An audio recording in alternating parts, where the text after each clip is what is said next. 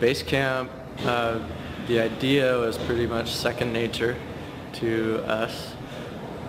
We love the outdoors, love beer, so put together your two passions and come up with a cohesive idea, and that's basically the building block that you need to have to start.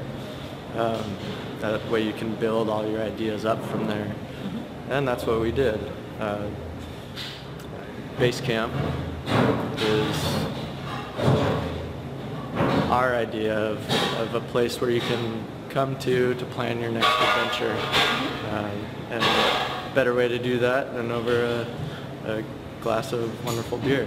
Basically everything that we've built or put together has come through a long list of, or long process of ideas that evolve to the final product. So we say, well, we want to have, big wood tables. So first, how are we going to do that? We have to locate the wood. For us, that was pretty easy. One of the guys, guy you met, actually Ross, used to be a logger. His dad's a logger, so they had a contact with a guy out of Grants Pass area that had a mill and happened to have a black walnut tree fall in his neighbor's yard, so he slabbed it up, and we got some slabs of really nice black walnut, and that came together. And how are we going to put it on a base? Well, again, everything is built around nature and this idea of bringing nature in, or at least incorporating that same theme with everything that we do. So brought some big ass boulders in and drilled a bunch of holes in there. I welded the base and the top to mount the table to, and voila, table. A few of the other things, we have all wild, native, edible plants on the property. One thing that we hope to do along with this is an educational piece. We're trying to keep everybody's minds active while they're here. We think that's a great experience. I think people innately love to learn, and we love to teach and explore those new things with everybody who come in. Well, we love to climb, love outdoors, so every little aspect of that we incorporate in with our branding, really. Carabiners, climbing, it just seemed natural for us. So we slapped them on our tap handles, and we hung our canoe with them.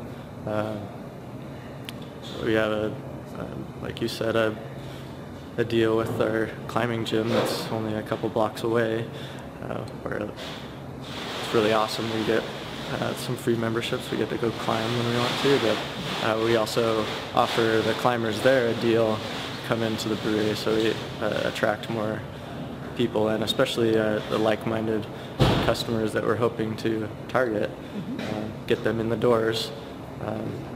Then once they taste the beer, it's all over. Consistency with your message or your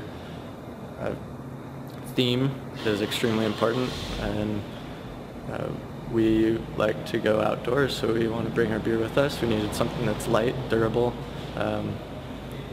and really environmentally more friendly than what's out there now. So it was a natural fit for our beer. It's better for the beer, better for the customer, better for the environment.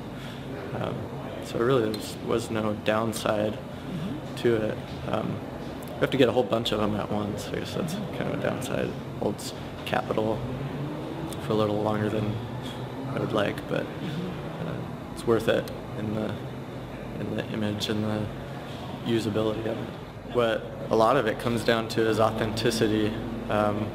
We really hand-built most of the stuff that's here. Yeah, sure. Such as this.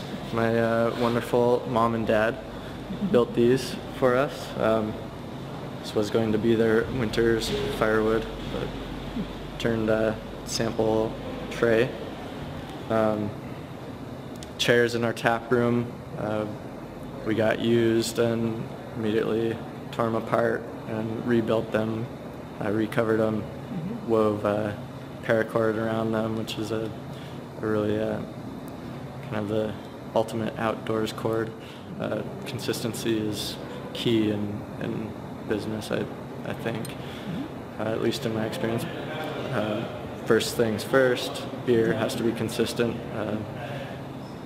Beer has to be the same beer every time somebody drinks it, and that's your number one. But then the message that you're sending out has to be consistent every time.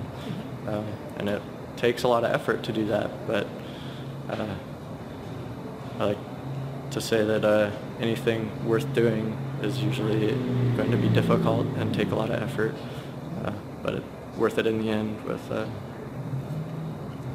being able to be proud of what you've done to build something.